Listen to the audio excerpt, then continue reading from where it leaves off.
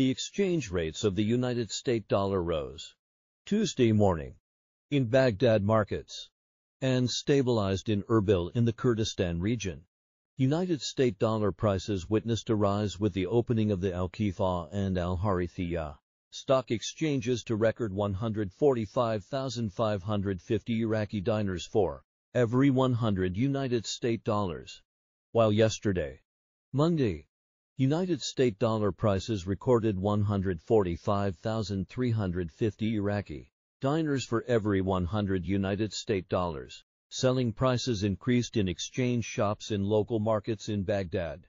as the selling price reached 146,500 Iraqi dinars, while the purchasing price reached 144,500 Iraqi dinars for every 100 United States dollars.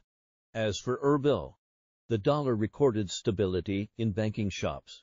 and the selling price reached 145,300 Iraqi dinars against the 100 United States dollar, and the purchase price reached 145,200 Iraqi dinars against 100 United States dollars.